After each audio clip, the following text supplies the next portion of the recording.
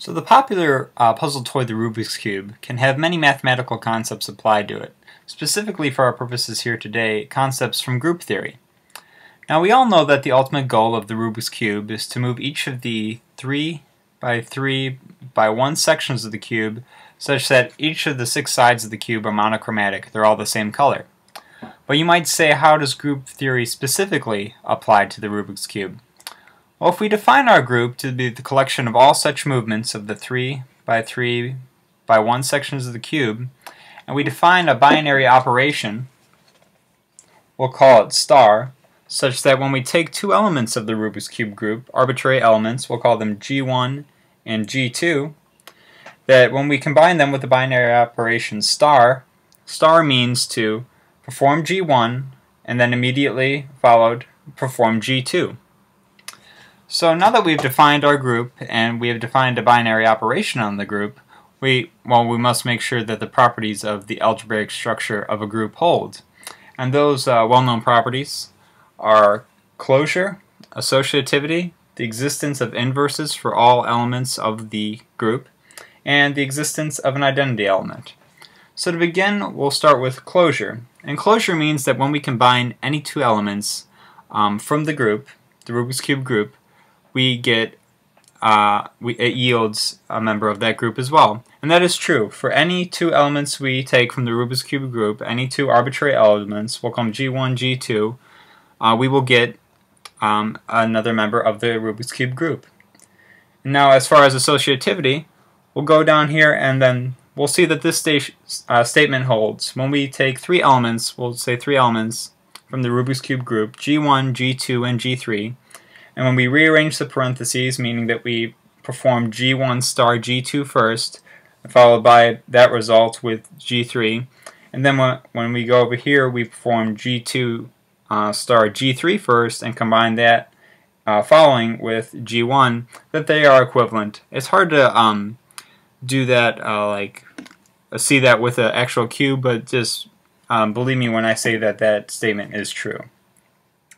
Now as far as inverses, we'll go to this middle line here, and then which says that for every element, this could be an arbitrary element, G1 star with its inverse yields an identity element.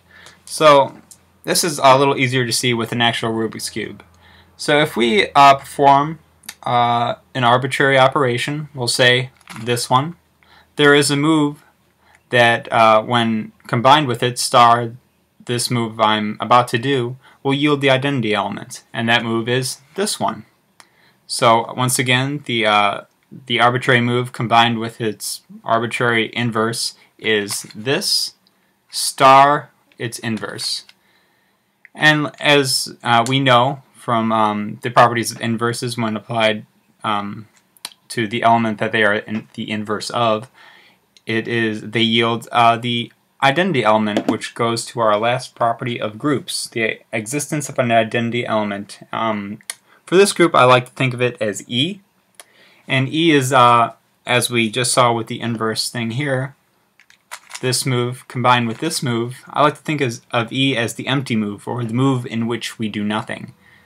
And that is, and that exists for all elements and their inverses. It will yield the do nothing move, the empty move.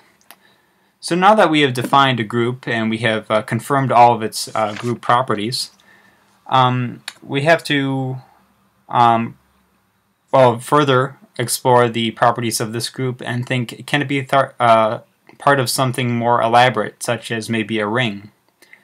And the short answer to that is no. The group I have outlined here, the Rubik's Cube group I have outlined, cannot be expanded into something more elaborate such as a ring. And that is, to elaborate further on that, the reason for that is it is not abelian.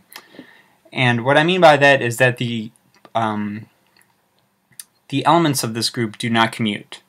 So, for instance, when I do this and this, it is not the same as doing the second move I did first and followed by the first move I did. So that means that the elements of the group do not commute, so it is not abelian. which means it cannot be a ring, because being a commutative group is a property of a ring, so it cannot be expanded further into something greater. And to conclude, I'd like to elaborate on a couple of open questions, some interesting open questions that can be applied to this group. The first of the two, is what is the minimum number of moves from an arbitrary position of the cube? This is an arbitrary jumbled position of the cube. So when I have this position, what is the minimum number of moves to get back to the solved state? The solved state is, of course, the state in which all the sides are monochromatic, not seen here. Once again, this is a jumbled state of the cube. So what is the minimum number? That'll change for every jumbling of the cube. That number for this position will be different than, let's say, for this one. The second of these two questions, which I find even more interesting, can be phrased as what is the maximum number of optimized moves needed to get back to the solved state of the cube? Now that's kind of a weird sentence there, but it can also be phrased as what is the worst possible jumbling of the cube? Both these questions, I believe, are still open. The second one, the first one is sometimes referred to as God's algorithm, and that's because an omniscient, all-knowing being would optimize any collection of moves, and that minimum number that I talked about is sometimes referred to as God's number, and I think it's around 20 or something. But I believe these are both still open questions, and both open, interesting questions that relate to the Rubik's Cube group that I have defined here today. So thank you for listening.